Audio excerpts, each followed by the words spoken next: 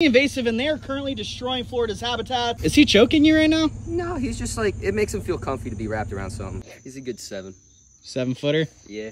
Yeah, dude, that's a big snake, bro. Into the bag he goes. Before cooking the snake, I've had it sitting in lemon water for about 8 hours. Only putting salt and pepper on it because I really want to know what python tastes like exactly. This is what it looks like after it's seasoned. Butter and oil in the pan. I'm going to cover the top with some tin foil to make sure the heat stays trapped in. In he goes.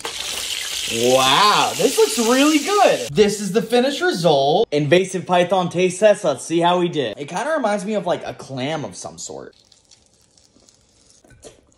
I like this. Very chewy, very tough meat. This is delicious. Crazy too, because all we really did was salt, pepper, and butter.